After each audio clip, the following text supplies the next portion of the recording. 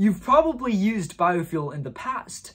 All the gas you can buy at the gas station contains some amount of bioethanol in it. I instead focused on biodiesel, the renewable form of conventional diesel fuel, and it's better for the environment. And what I did was I took biodiesel and recreated it. Hi, my name is Stephen Liu, and I'm currently a senior at Shady Side Academy in Pittsburgh, Pennsylvania.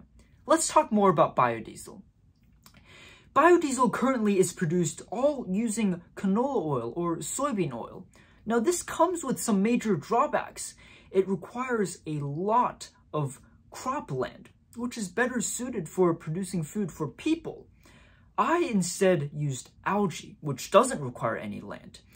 And this algae can be harmful, but when used correctly, we can extract the oil from the algae and make biodiesel using this. And what I did was I used computer-based modeling to simulate producing biodiesel from algae. And what I found was that I can minimize the cost of algae-based biodiesel to 10% lower than conventional diesel. Now this is unheard of. If you go to the gas station, the prices of biodiesel will be much higher than diesel, and my product is actually less expensive, while not requiring any cropland. And this means that all those semi-trucks on the road transporting goods, those will be 77% more efficient and emit fewer greenhouse gases than currently. That's great for the environment. Okay, now enough about my project. Let's talk more about me. So in my free time, I love to build and to make things. One of my recent projects was to make a lightning machine. Yup, you heard that correctly. A lightning generator.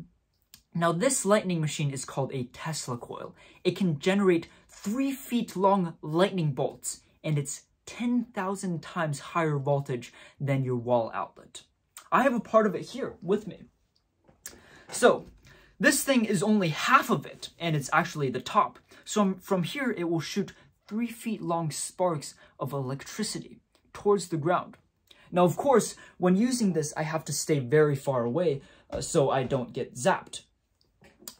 Now, the next part might surprise you a little bit because it kind of contradicts my mission to solve or slow down climate change.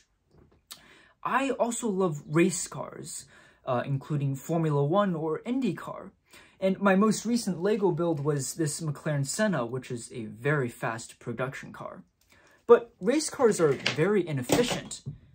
So my mission is to actually convert all of these race cars into renewable fuel. Perhaps maybe even into the algae-based biodiesel that I made.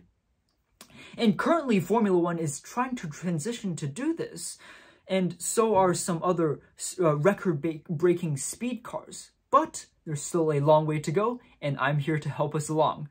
Thank you, everyone. Have a great day.